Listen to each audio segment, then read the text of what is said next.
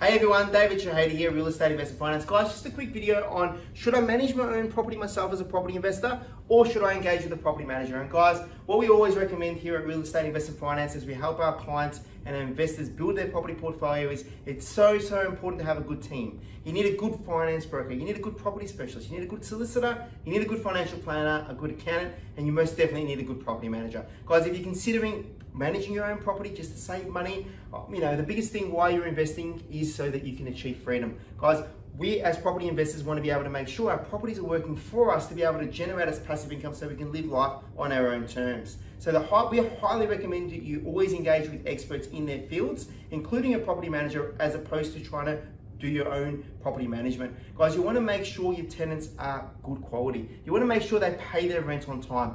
You don't want to be worrying about chasing rent, evictions, the house being trashed, inspections. You want someone else to worry about that. Well, you can get on with doing what you do, knowing that your property is being managed and is in good hands. You want less stress, more time, more freedom. That's why us as property investors go and invest in property to start off with. You want someone that's an expert in dealing with legal issues, making sure you've got good quality tenants that pay on time, and making sure your portfolio is doing what it's meant to be doing for you as a property investor.